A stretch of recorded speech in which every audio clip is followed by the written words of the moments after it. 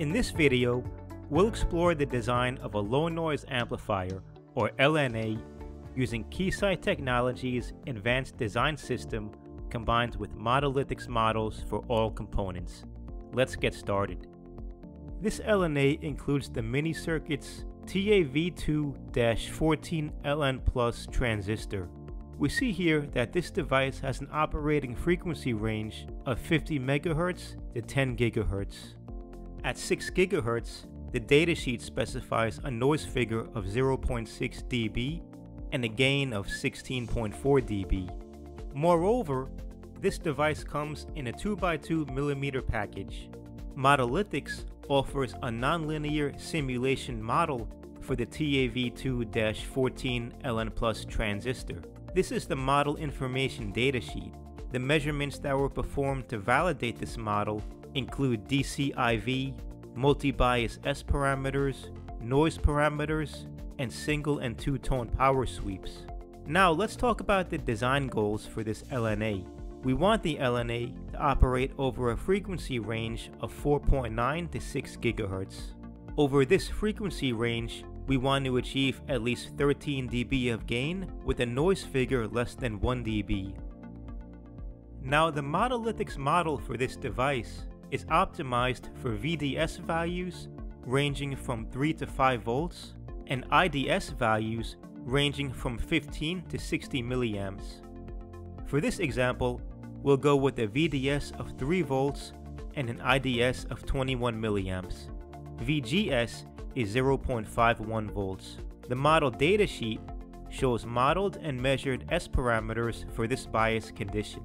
The datasheet also shows modeled and measured noise parameters. This is the schematic of the complete LNA design. We see our transistor model right here. Now for an LNA circuit, the input matching network should be designed to allow the LNA to achieve low noise figure.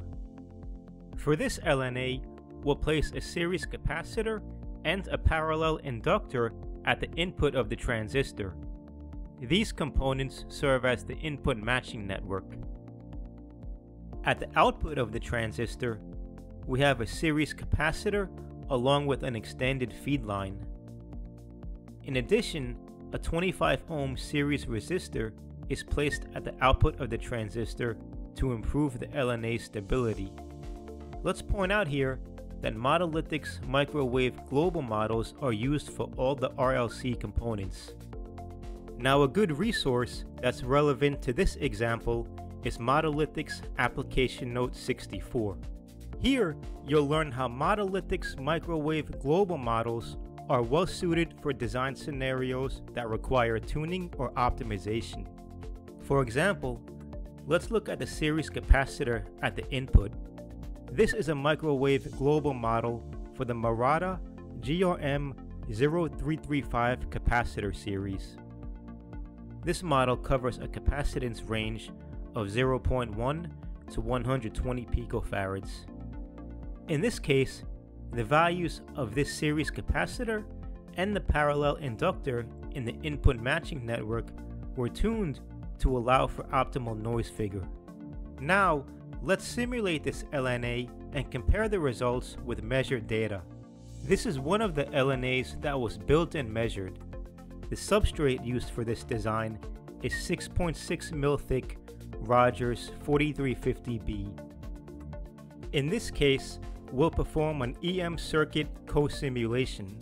For more information on performing these types of simulations, check out Modelithics Application Note 77.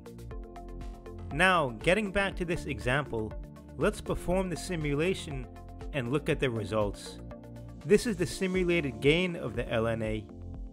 We see that the gain ranges from 14.8 to 13.2 dB over the intended operating frequency range. Now let's compare these simulated results with measured data.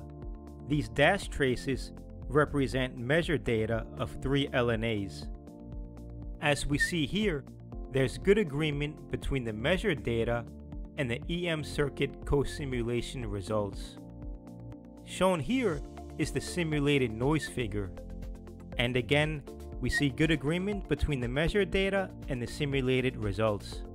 Also, since the Modelithics model for the transistor we're using is a nonlinear model, we can perform simulations beyond gain and noise figure. For example, we can perform a power sweep simulation to determine the LNA's 1 dB compression point. Let's perform a power sweep analysis at 5 GHz.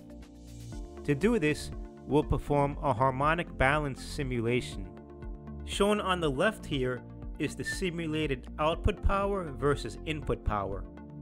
On the right, we have the simulated gain versus input power. These symbols represent measured data of 1 LNA.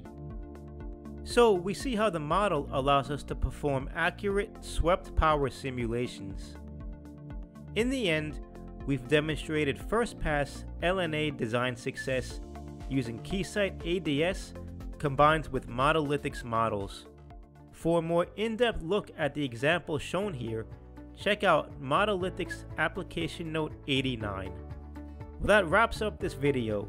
For more information or to request a free trial, visit www.modelithics.com or email sales@modelithics.com.